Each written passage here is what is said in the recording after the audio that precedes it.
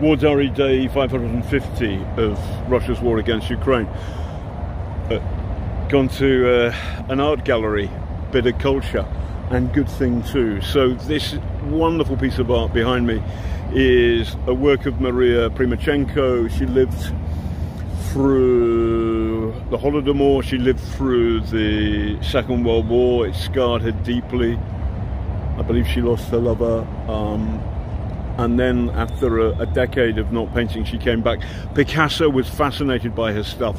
This picture here is of some sort of Ukrainian beastie grappling with the green snake. The green snake is alcohol.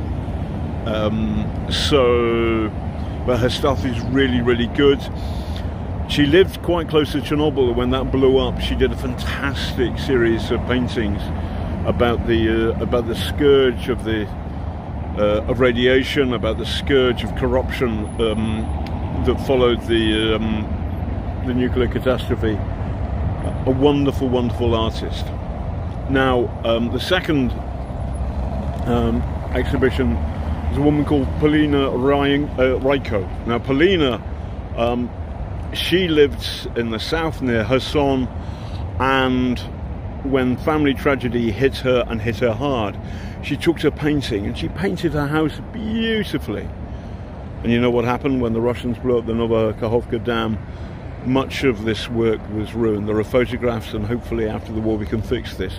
This exhibition is a kind of metaphor for the destruction to art, to culture, to a whole ton of Ukrainian paintings in churches that the Russians have carried out brutally and cruelly and crushingly, and it's not working.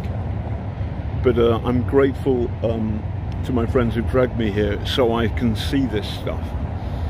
It's kind of beautiful that they still, in the middle of the war, they're cherishing art.